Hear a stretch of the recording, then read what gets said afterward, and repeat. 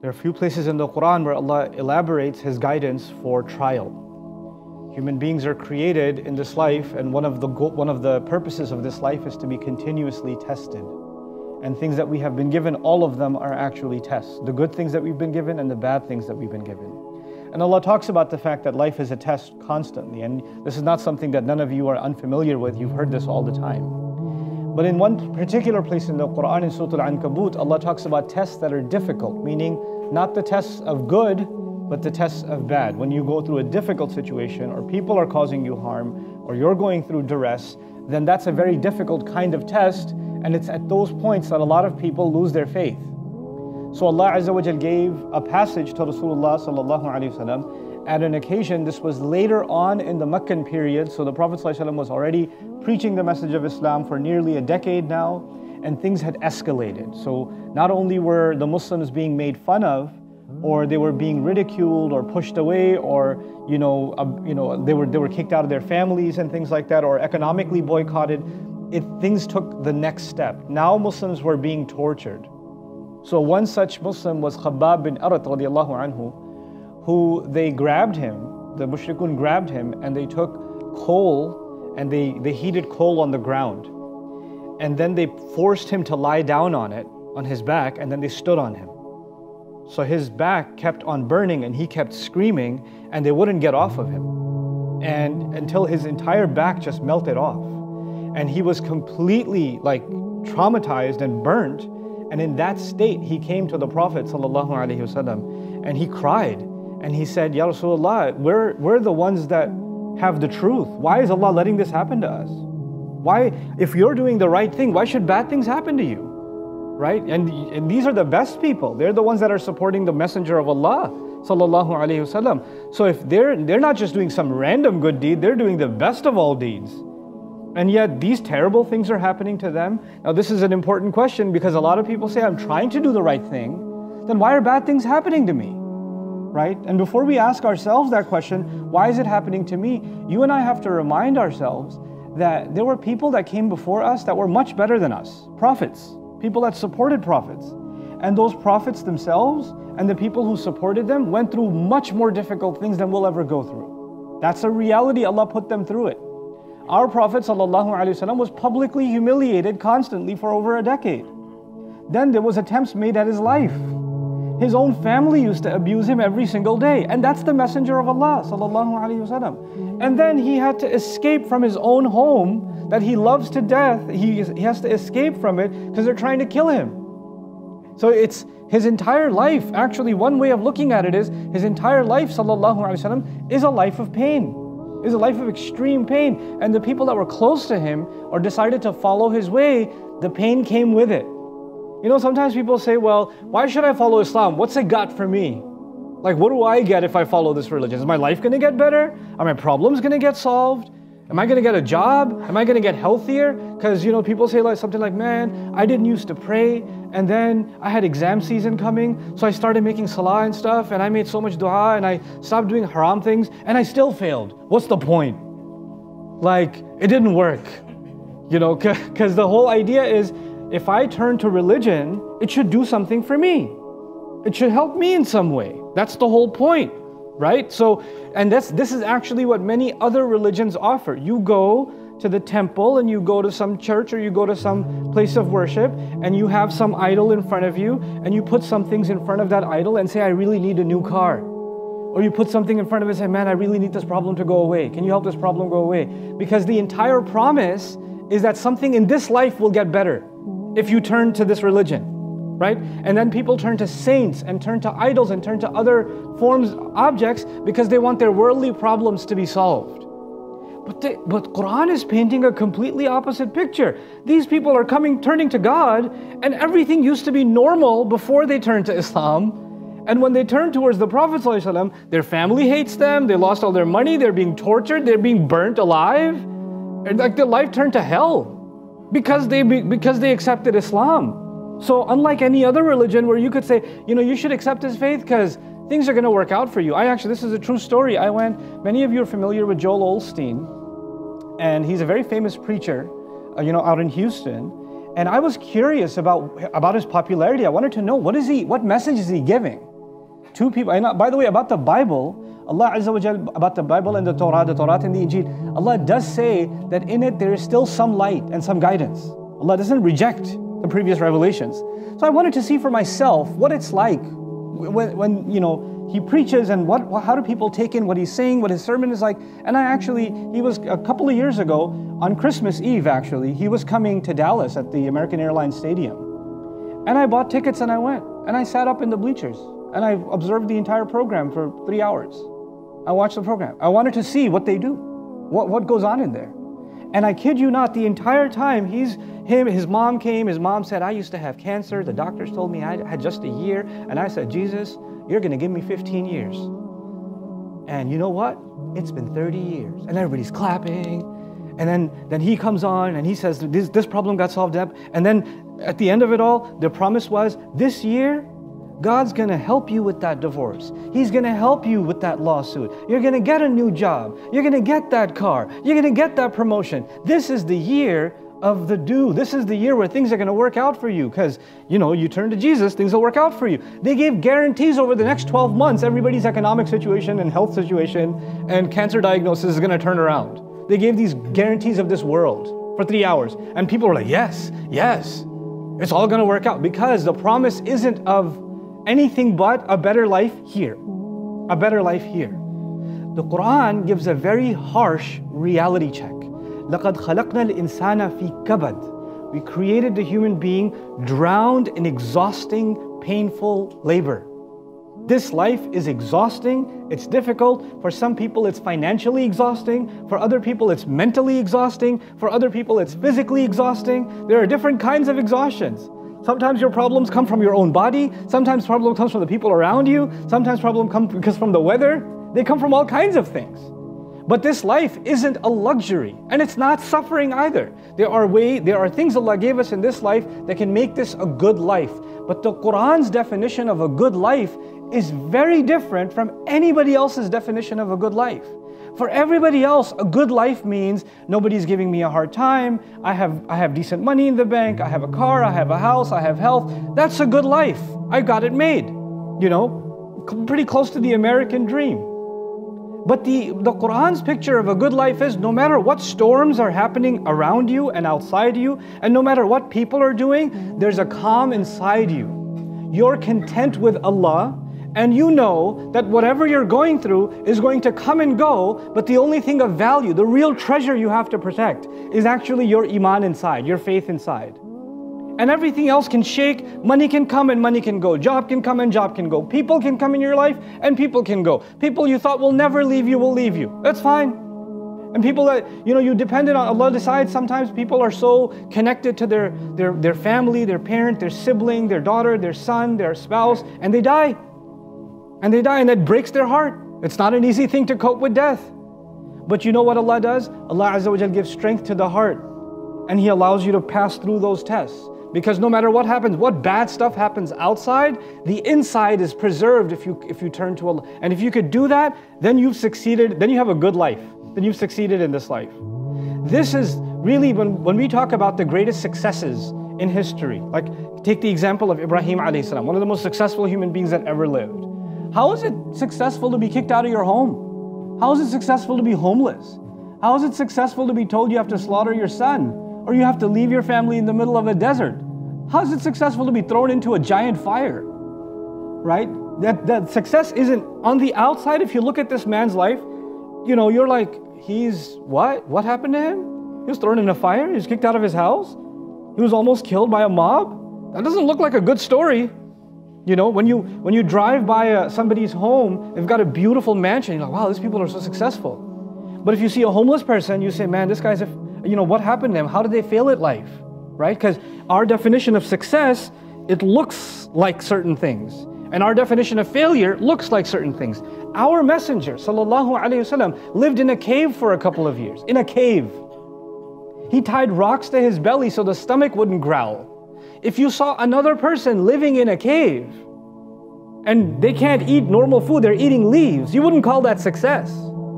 But our messenger is the greatest success of all, sallallahu alayhi wasallam. Allah says in this passage, and usually when I give a khutbah, I talk about maybe one ayah, maybe two ayat.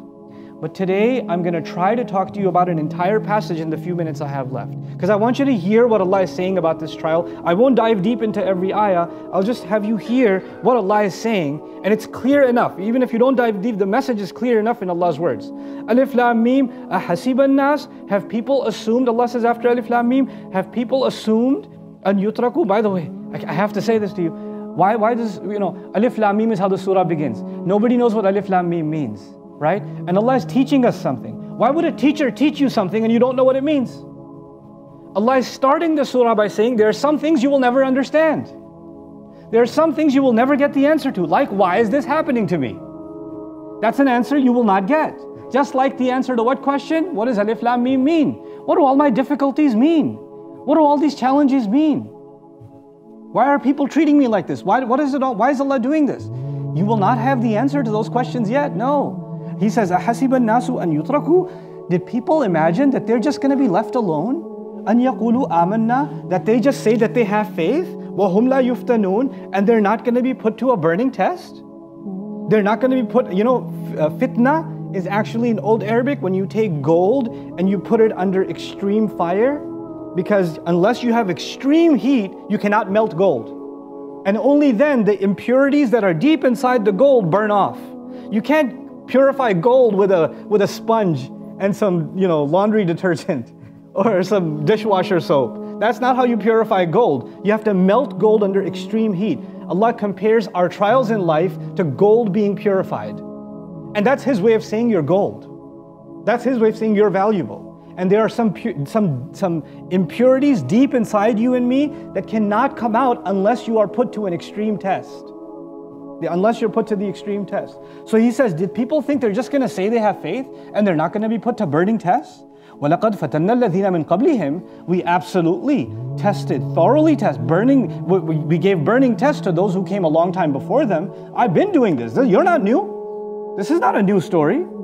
This is not, why is this happening to me? I've been doing this since Adam alayhi salam, Allah is telling us. وَلَقَدْ فَتَنَّا الَّذِينَ مِن قَبْلِهِمْ. But why is He doing it? فَلَيَعْلَمَنَّ اللَّهُ الَّذِينَ صَدَقُوا وَلَيَعْلَمَنَّ الْكَاذِبِينَ. Then Allah will expose those, He will absolutely expose those who are truthful when they say they actually have faith in Allah, and He will expose those that are liars. This is Allah's way of telling who actually says they have iman and who doesn't have iman, who's actually a liar.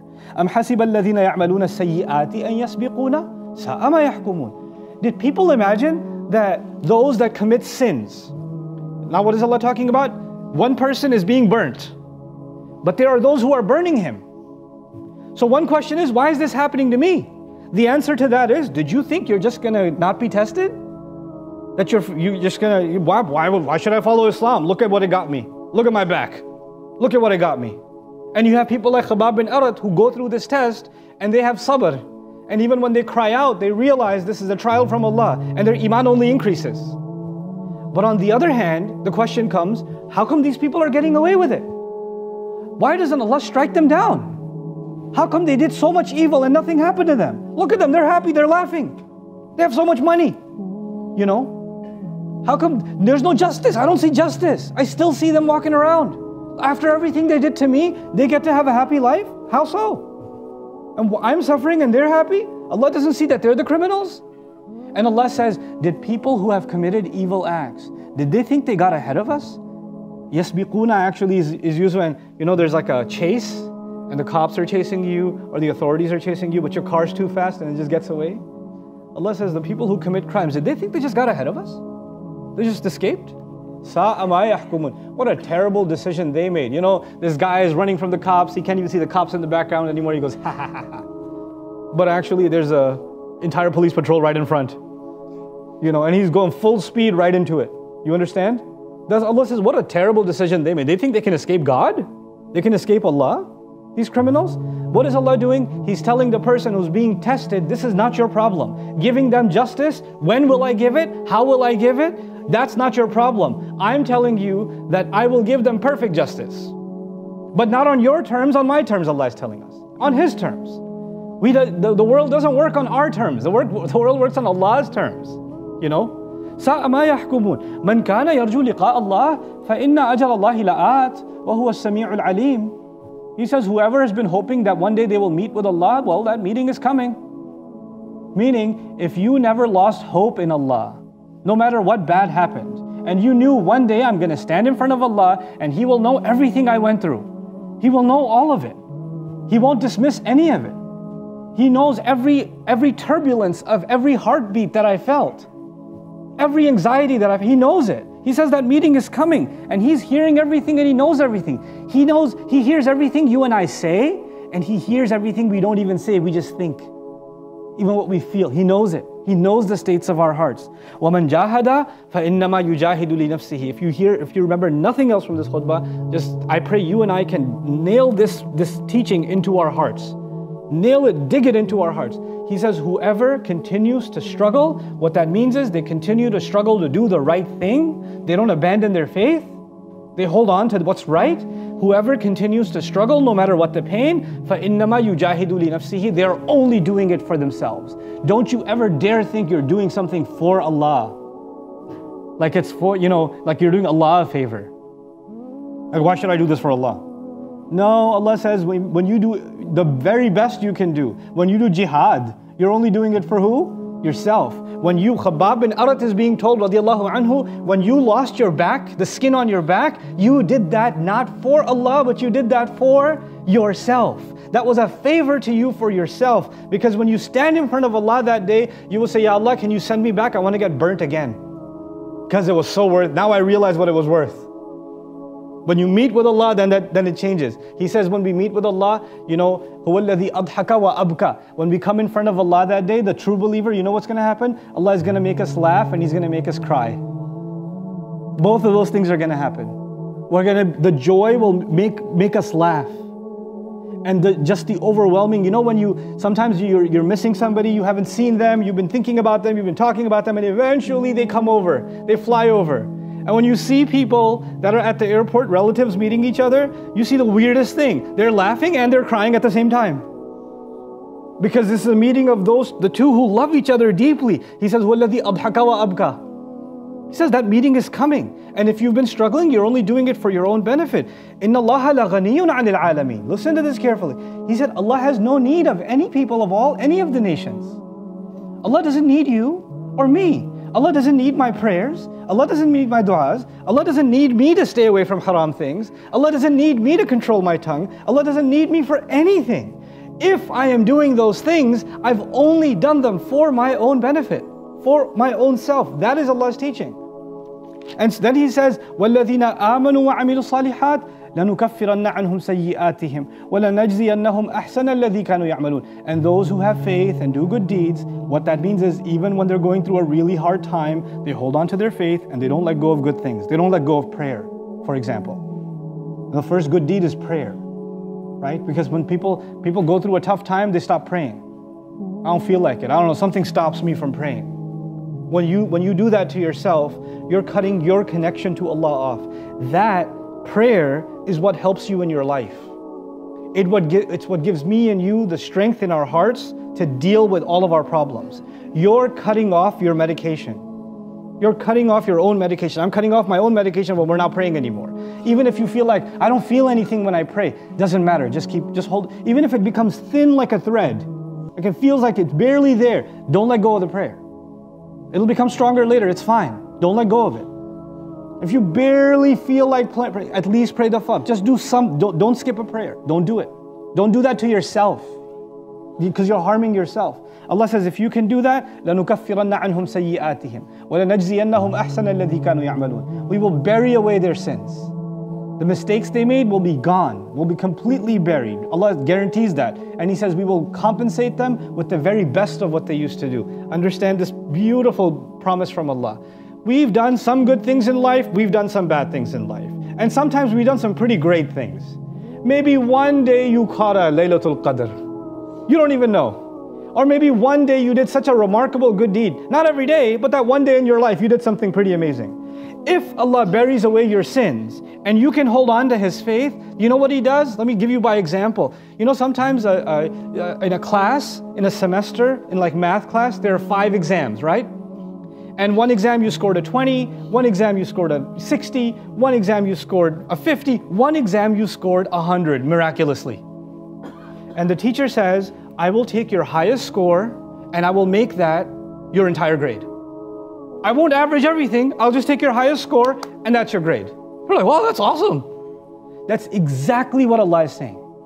Allah is saying, if you can survive with your faith, and if you don't abandon your faith, and you do good things, you don't let go of good things, then I will take the very best things you've ever done, and I will give you the reward based on your very best. Like He won't gauge us on every prayer.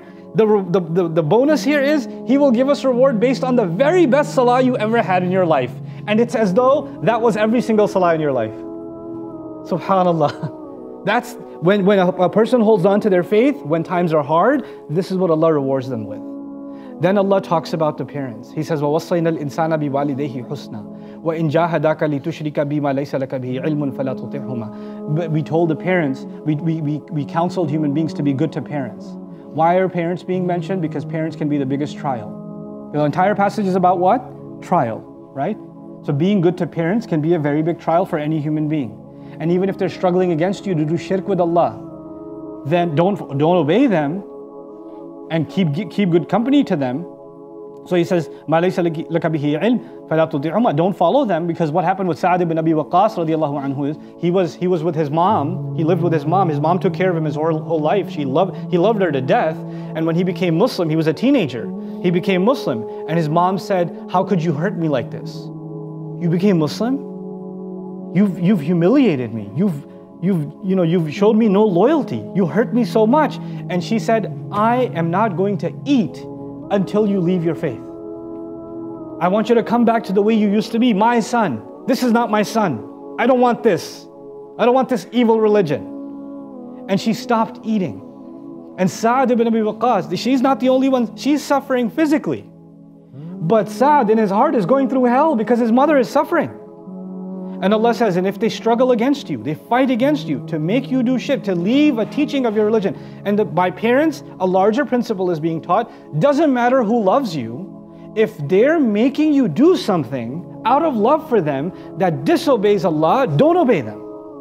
إِلَيَّ مَرْجِعُكُمْ. You're going to have to come back to me. You will lose those people, you won't lose me. One day all those people will die, and you will die. But when all of you die, you'll come back to me. You're not answerable to people, you're answerable to Allah. إِلَيَّ مَرْجِعُكُمْ فَأُنَبِّئُكُمْ بِمَا كُنْتُمْ تَعْمَلُونَ. Then I will tell you of all the things you used to do. وَالَّذِينَ آمَنُوا وَعَمِلُوا الصَّالِحَاتِ لَنُدْخِلَنَّهُمْ فِي الصَّالِحِينَ. I'm almost done now. I know I'm over my time, I'll take 3 more minutes. He says, and those of you that have faith and do good deeds, remember the first time He said, I'll pay you based on your best deeds? The second time He says, I will absolutely put you in the company of good people. لَنُدْخِلَنَّهُمْ فِي الصَّالِحِينَ. We will absolutely enter them into the company of good people, of righteous people. What that means is, when you go through such a trial and you hold on to your faith, maybe there are some toxic people around you. Maybe there are people that are no good for you. You think they're good for you because you feel good being around them, but the truth is they're not good for you. Just like some foods are not healthy, but they feel good when you eat them. You know? There are some practices that are not healthy, but they're calming. Some people turn to alcohol because it makes them feel good, but it's toxic for them. It destroys their lives. People turn to drugs because it gives them a high, it makes them feel good, but it destroys their lives and the lives of those around them. Right? The same way, sometimes there are people that are like a poison around you. You may not see them that way, and you don't get to accuse them of being that way, but there are toxic people around you. You may not realize it. Allah says, if you continue to hold on to your faith and do good deeds, I will absolutely bring you into the company of good people. Allah's promises in this life, He doesn't guarantee us money and health and house and none of that stuff. But one thing He does guarantee, you hold on to me, I'll bring people in your life that are good for you. لَنُدْخِلَنَّهُمْ فِي الصَّالِحِينَ. That's not just in this world, but also in heaven.